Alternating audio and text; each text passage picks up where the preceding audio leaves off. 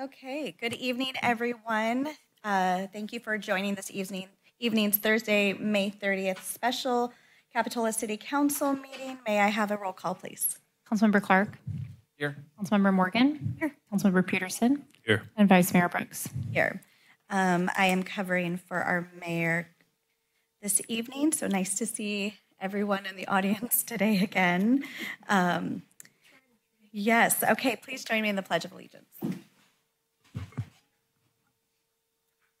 I pledge allegiance to the flag of the United States of America and to the republic for which it stands, one nation, under God, indivisible, with liberty and justice for all.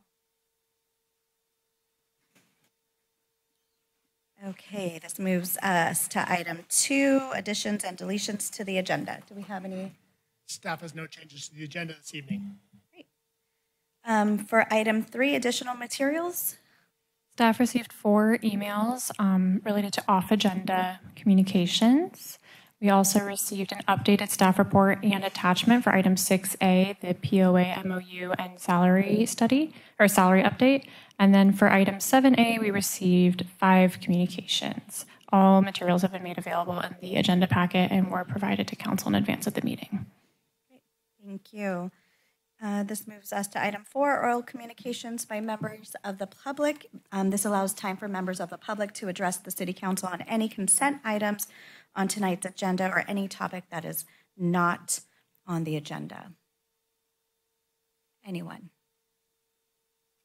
Okay, there are none from the members of the public, so any staff comments? I don't think we have any comments this evening. Council comments? I have one announcement. Coming up, 17th Annual Capitola Classic Car Show. It'll be held on June 8th, featuring over 280 hot rods and classics. It'll be in the Village, 9 to 5. So it's June 8th, Saturday, 9 to 5 in the Village. Hope to see everybody out there. Anyone else?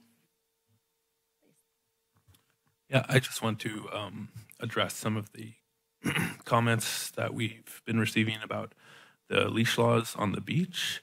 I see we've received a number of emails, and there's a petition circulating that has 413 signatures at this time to allow dogs on leash on Capitola Beach. So I'd like to see the city bring this back to council for just more information and deliberation. I'd also like to discuss just Capitola's dog laws in general, not just on Capitola Beach. All right. And then I just wanted, maybe this is for staff to comment more on.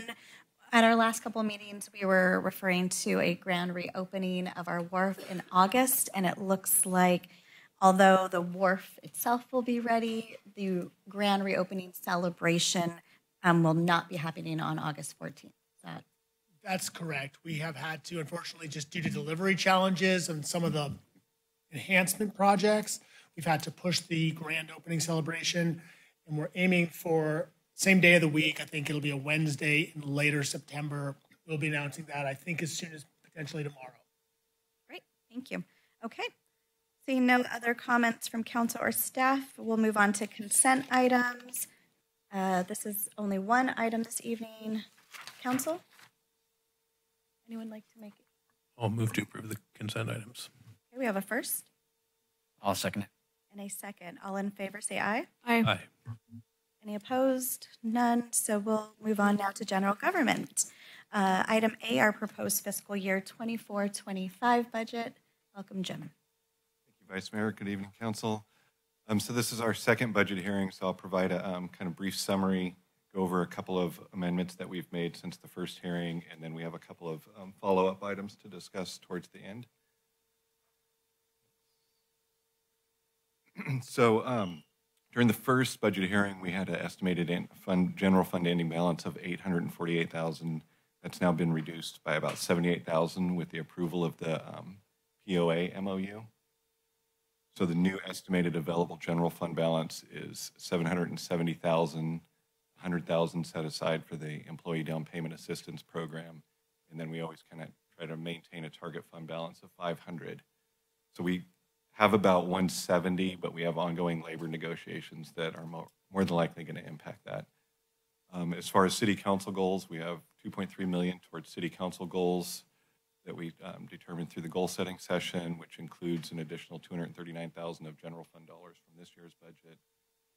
And then just as a reminder, we're utilizing Measure F to balance out in future years, but when Measure F sunsets in December of 2027, current projections show our budget being structurally out of balance. So this was the projections that we showed you at the first budget hearing. The top of that top red box with the revenue projections is unchanged from the first hearing. We did I mentioned some amendments to revenues and expenditures that I'll cover in a couple slides. So our net impact of the fund balance of 249 is about $21,000 higher than what you saw during the first budget hearing. And then again, this is kind of showing the same thing. The revenues from this have increased by 45,000, and I'll touch on that in the next slide. Expenditures by about 24,000, which gets us to the 249. Again, that's going to be the 848 number and 748, or really 770 and 670 now with the POA MOU. So as far as the amendments, I had a math error on personnel costs, so that's been corrected. And that reduced personnel costs by just under 21,000.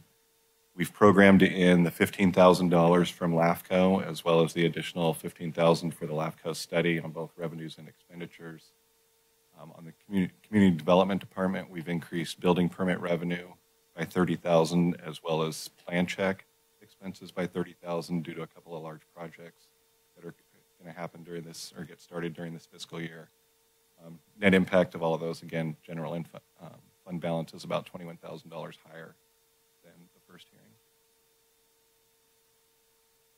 As far as follow-up items, I'll touch on both of these real quick, and then we can come back for a better discussion. But, the pump track, as we all know, is in poor condition. The idea of paving it would reduce maintenance and allow for more all-weather use.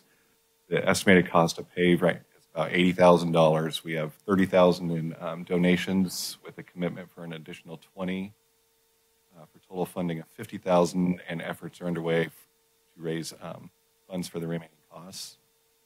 Next slide. On the eviction defense collaborative, council asked us to staff to investigate the potential for a $5,000 to $10,000 contribution. We have looked into most of this information we've gathered, I think mostly Katie, in the last 48 hours. Based on proposed uses, it doesn't appear that any of our housing special revenue funds are eligible for this. Just as in this current budget, we have $25,000 programmed for the Community Action Board for emergency housing assistance programs and short-term rental assistance. But CAB does indicate that they think there's a need for the legal assistance for low-income residents facing foreclosure. There's been a request for funding this program submitted to I believe all jurisdictions within the county. However, this is outside of our normal 3-year grant cycle for community grants, as well as the regional core program grant cycle. And then just as far as what the funding, or who the funding would go to, it would include community bridges, senior legal services, tenant sanctuary, and conflict resolution center. We presented the McGregor Park to the Finance Advisory Committee last week, and they recommended that we allocate the full $30,000, but continue to seek additional fundraising for a $15,000 match. So we would be at 15, but wanted to show a commitment to getting the project done. As far as the eviction defense, their recommendation was to designate the $5,000, but they didn't have any of the information that I just went over on the previous slide about uses and how that program would work. So it was to designate it following that further follow-up. As far as next steps, we had a June 4th special fact meeting scheduled for June 4th. We've canceled that one. We have one on the books for June 6th for our special city council meeting, regular city council meeting the following week, and then another special city council meeting if we need it for the 20th, with the tentative plan to adopt a budget on June 27th.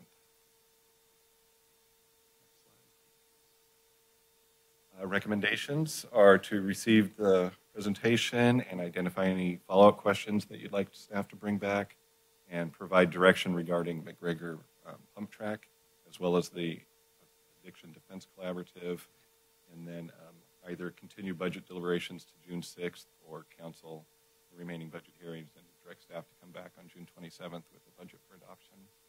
And that is my presentation, and staff is available for questions. I'll start on this side. Questions?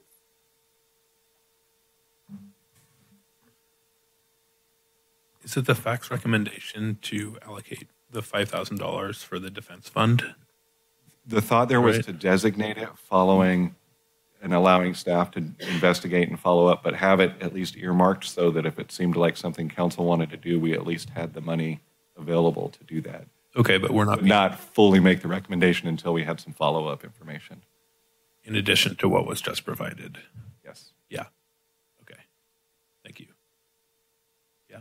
They didn't have the information that we provided just now. So I think that this is kind of the follow-up on what staff learned in looking into the program. Does that make sense? Yeah. So who's leading this program? So my understanding is Community Bridges is sort of the lead organization for this. And then the other ones, Tenant Sanctuary, Conflict Resolution Center, and Senior Legal Aid Assistance, would operate kind of underneath them. But Community Bridges is planning to be kind of the lead organization. They made a $750,000 regional ask with the bulk of the funding they've asked to come from the county. And is that going to fund this program for a year or how long? I'm not entirely clear. It's also outside of the core program funding cycle. So I don't know how the Board of Supervisors, I know at a staff level, I've heard them talking about, they already contract with Tenant Sanctuary for some of these services, potentially expanding that contract. But at the end of the day, I don't know what the Board of Supervisors will ultimately do with the request. Yeah, it seems like a good initiative or general concept, and not a huge amount of money, but I would like more information. I feel like I still don't know many details about the program or how it's going to be implemented or how many people are going to be affected, what the real need is. Yeah, if I may. So as a member of FAC, that's exactly what I said.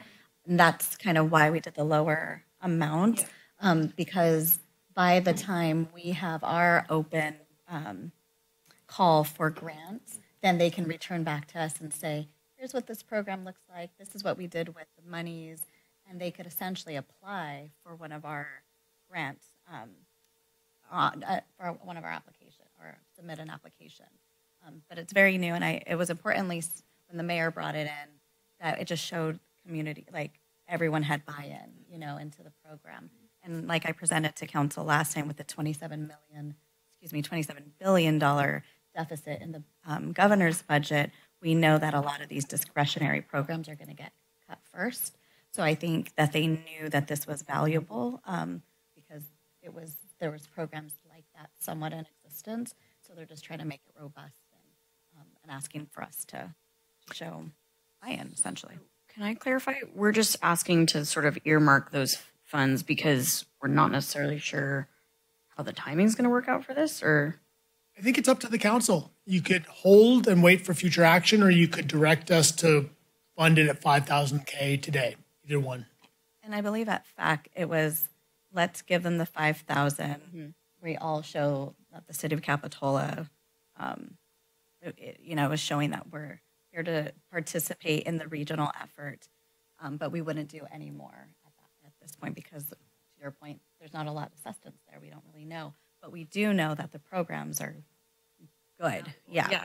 But so that 5,000 can be used For this. right away, Yes. essentially. Okay. And that would be up to us to say yes. And I think Gotcha. that's what you have tonight, to say yes, put the $5,000 towards this this proposal I would agree with that. for the eviction defense. I'm on board. Yeah, let's do that. Any other questions before we go out for comments? Quick question about the pump track. Previously, we talked about some companies giving us in-kind work. Is that part of the donation that we'd be looking for?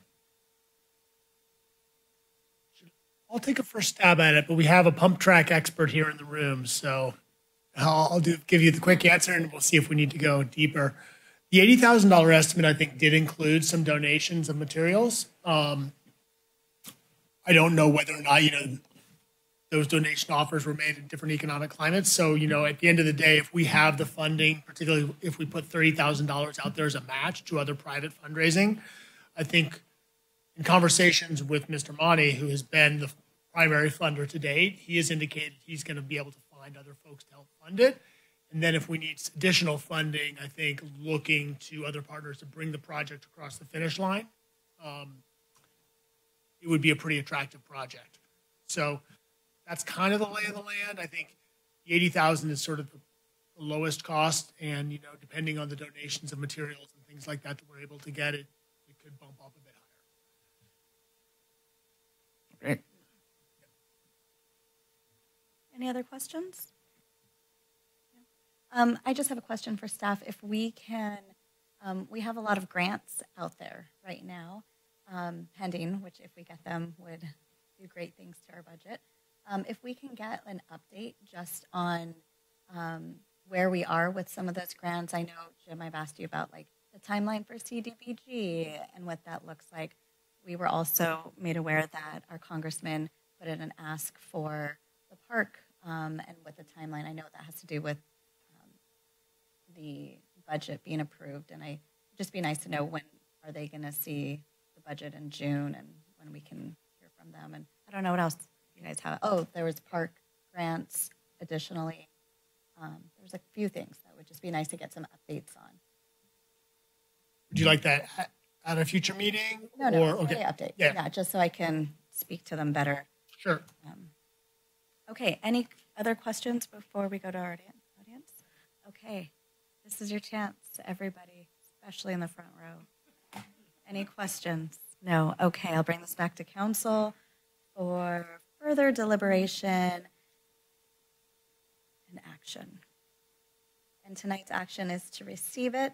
There are, if we can get it maybe back up, because I know there's some language around if we approve this, we'll need to cancel some meeting dates. Thank you.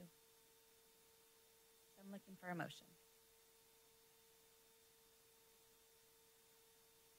I'll make a motion to direct staff for the funding for McGregor Park pump track and the eviction defense collaborative, along with the budget that we worked on last week.